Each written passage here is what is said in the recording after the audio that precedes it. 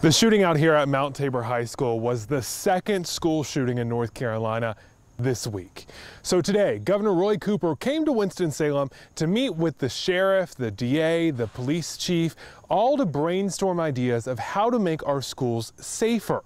One idea that the superintendent said they're floating around is banning bags just like this one, instead opting for a clear bag requirement. That way they could see if a gun was being smuggled onto campus. Just one of several possibilities discussed today. This is a painful time, and it's a time for us to come together, to comfort each other, but it's a time for us to collect our resolve and to do everything we can to redouble our efforts to keep our schools safe. Governor Roy Cooper joining Forsyth County law enforcement and the district attorney in saying that all ideas are on the table to prevent violence in schools. Options after school is over. A lot of two-parent working homes out here.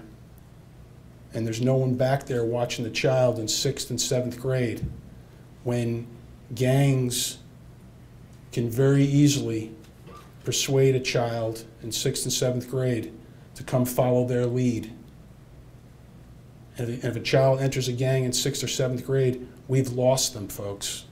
Also under consideration, metal detectors at the front doors. That is a pretty dramatic step to put metal detectors in schools, but I think you cannot take it off the table. There may be particular schools and particular instances where you may want to do that. So I think that you have to be ready to use any tool that you have to make sure that schools are safe. The governor says he'll press the General Assembly for more money towards school counselors and extra teacher training to recognize potential threats, all in an effort to prevent other schools from losing one of their students. He was a great kid and very much loved by his parents and teachers that interacted with him. The victim's mom also met with local leaders and sent a message for the sheriff to pass on. Today she said, "Kimbrough, tell the mothers to love on their babies." Because I didn't get a chance to tell my baby I loved him. She said, "And tell the mother to tell the babies to put the guns down, because it's senseless."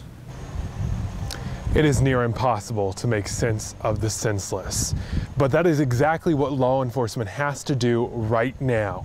This investigation is still active, so they're staying pretty tight-lipped about what they know about that suspect and why and how this happened. They say they do not want to jeopardize the investigation, or more importantly, the prosecution and the justice for this shooting.